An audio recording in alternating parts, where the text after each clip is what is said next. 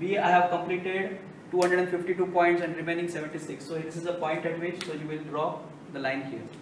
Now the second thing is we will also draw the burn up chart now. Okay. So in this particular sprint, did we have increase in scope? We did not, right? So our scope remains the same. So now please bring a black pen first of all and draw SP3. You please draw a vertical line here. Okay.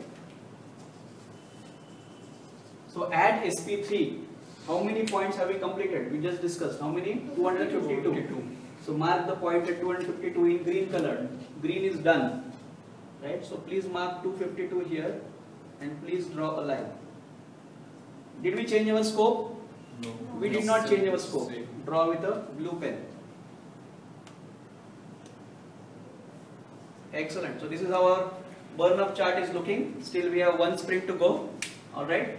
So we are done here and this is scope. Now let's draw the cumulative flow diagram. Please come here.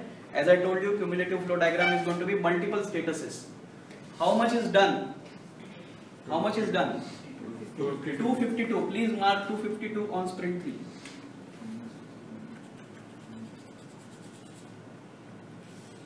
Please mark 252 on sprint 3 in green color.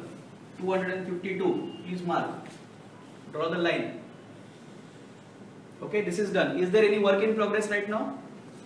Is there any work in progress? Nothing is work in progress. Okay, so let us continue with the blue pen and please mark there is no blue here. Yes, same point you mark.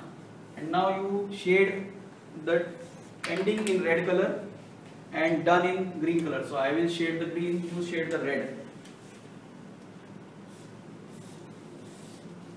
Do you all agree? Yes.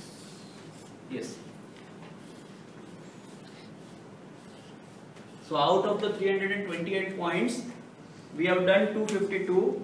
So therefore, done has increased.